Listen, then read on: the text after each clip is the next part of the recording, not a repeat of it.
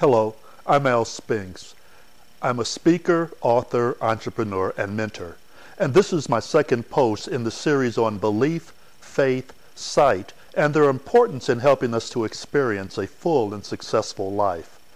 In my earlier posts, I stated that belief is defined as a state or habit of mind in which trust or confidence is placed in someone or something. I also stated that core beliefs are something that we just inherently know to be true and act as our guide to life.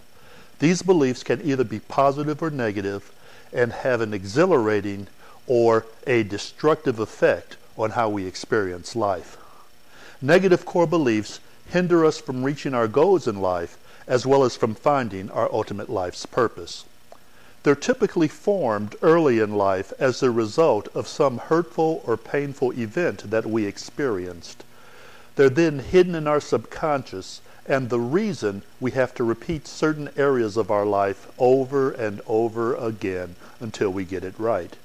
And because they're hidden in our subconscious, we're not normally aware of how they affect us.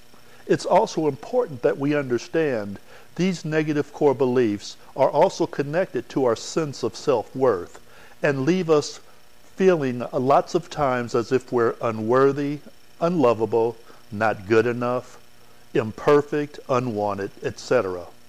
Many of us believe that we experience these problem areas in our life because we lack sufficient faith in our abilities to overcome them.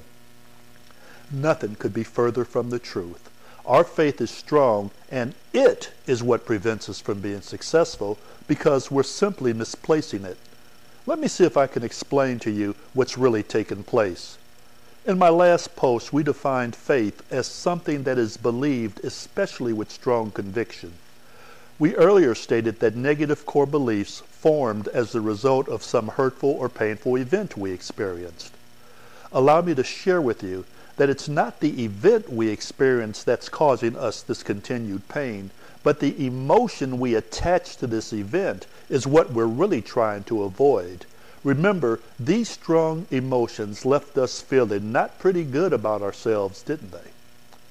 The result is that our subconscious mind, which is trying to protect us, will have us do almost anything possible to avoid any circumstance or situation that even remotely reminds us of these feelings. It has us making excuses, blaming other people, places, or things, and fail to take responsibility for not being successful in this area of our life.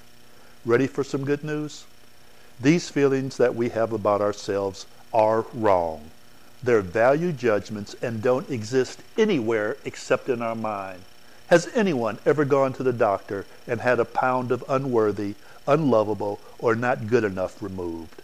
What we really need to do is have the courage to look at each and every one of these problem areas of our life that aren't working and ask, why do I feel this way? You'll find we're placing our faith in either a conclusion we've made about ourselves or a value judgment. And as we know, they're paper tigers and don't exist. It's not a lack of faith after all, it's simply that we're misplacing it. In my next post, I'll discuss the connection between faith and how we experience this physical world. If you want to know more about this subject, contact me through this website to schedule one of my seminars or workshops entitled Straight Talk About Success and Personal Growth for your group or organization. Peace and God bless.